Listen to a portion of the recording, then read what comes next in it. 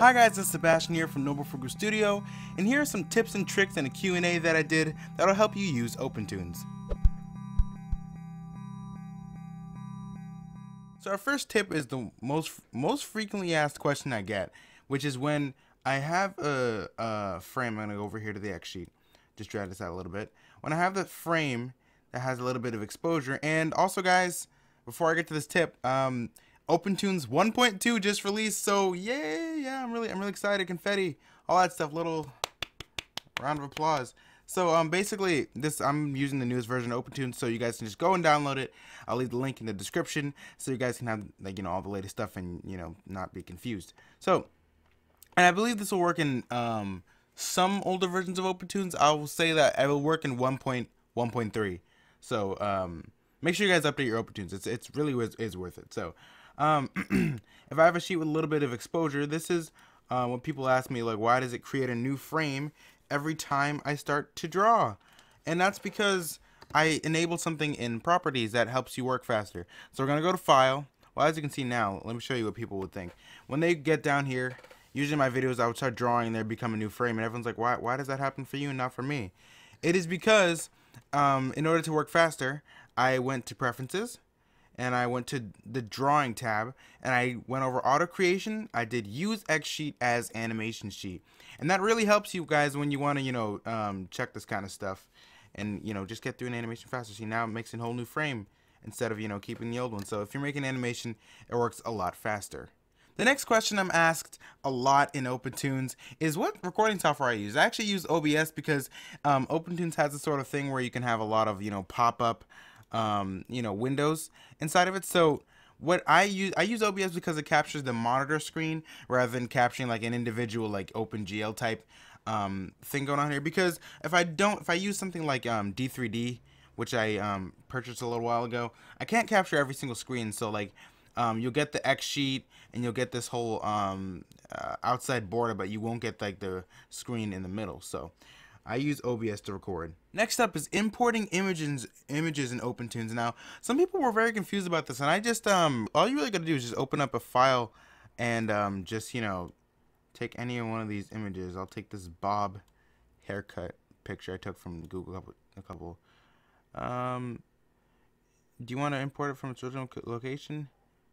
Yeah, sure. I'll import from its original location in order to not tamper with the image. In case you use this in another project, which I have, because I was drawing probably a bob haircut, I would always do import from its original location in order so it doesn't edit the last one you had in your other file. So there you go. All you gotta do is drag and drop, and I believe this is maybe a PNG image. I'm not really sure. Some people were pretty confused. But yeah, it's really easy. That's all you gotta do, guys. Another question I always get asked in the comments is, you guys like what drawing tablets that do I use and which ones do I recommend? Well, I can only recommend one drawing tablet because I only have one drawing tablet at the moment, and it is the UG M708, link in the description, by the company UG. And the way I can recommend this is because I've had it for 2 years and there's literally nothing wrong with it. It's the same as day one. So if I didn't give it a shout out, that would be uncalled for, and that'd be kind of mean. Because it's lasted me 2 years. It's only around 60. At most, it's only gone up to $60. I believe it's around 57 usually. I don't really know what it is right now, but yeah, this tablet has really been through thick and thin with me, and it's just a sturdy, fine tablet. Like, there's nothing really wrong with it. I think on my old channel I did a review on this, so I don't know. I don't know if I'm gonna leave that link in the description. I'll think about it. Probably not, but.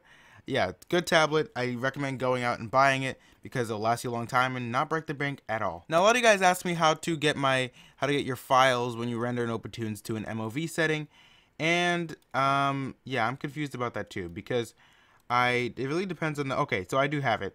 What I did is that I downloaded QuickTime, and there's a setting in QuickTime when you're downloading in the installation wizard.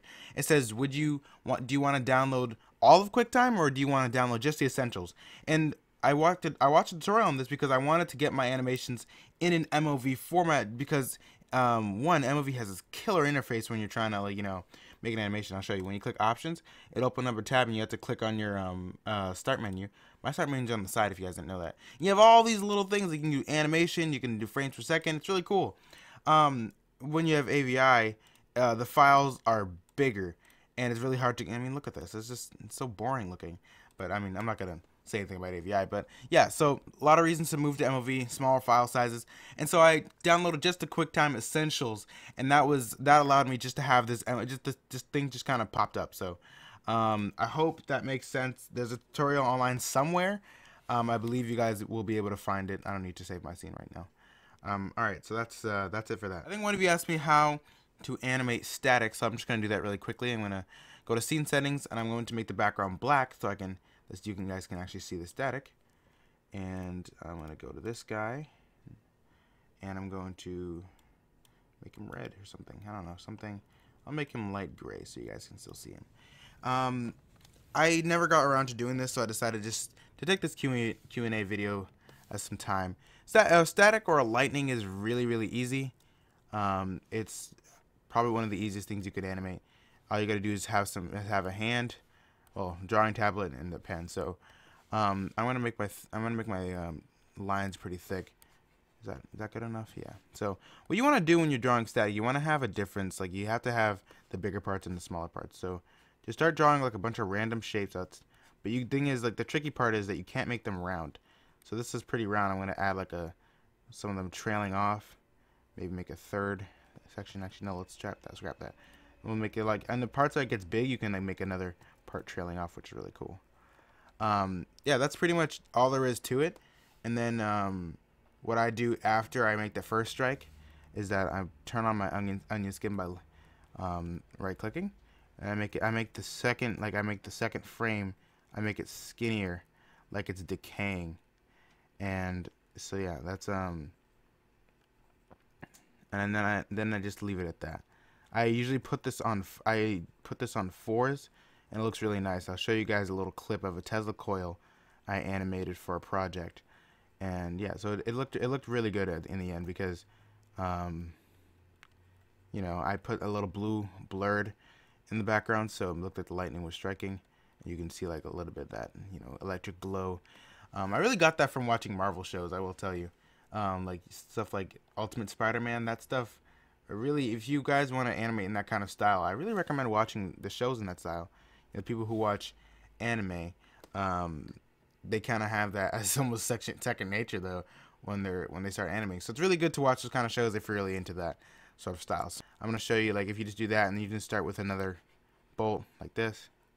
It's really not that hard. You know, just keep going with that, and then the next frame you do would just be a skinnier version. You can do it better than I'm doing. I'm just doing this because I limited. I want to keep this video relatively short. Now the next one is about adding sound, and I thought this was also pretty straightforward, but since I do have a folder full of some of the sounds I've used in Castle Dark, I'll be able to show you guys this one really quickly. So what you guys got to do is that you got to have a 16-bit WAV file, and if you have Audacity, this shouldn't really be a problem. So I'm gonna grab my WAV file. I'm just gonna drag and drop it onto the X sheet in Opentoonz, and let's see. So if we go into Castle Dark sound and we have the WAV folder, I'm gonna do a door opening sound. So one I used for one of the things. Yeah. So you just gotta drag and drop it right out of the X sheet. Maybe some people are having trouble with this, and it could just be the type of sound that you're trying to import. So let's play this. That's the door opening sound. That's really all there is to it, guys. So if you're having trouble with this, then I will consult the Opentoonz. I don't know. It's like a speaking group. I think it's on Google or something. Yeah, you can ask questions, and they respond pretty quickly. So you can always use that.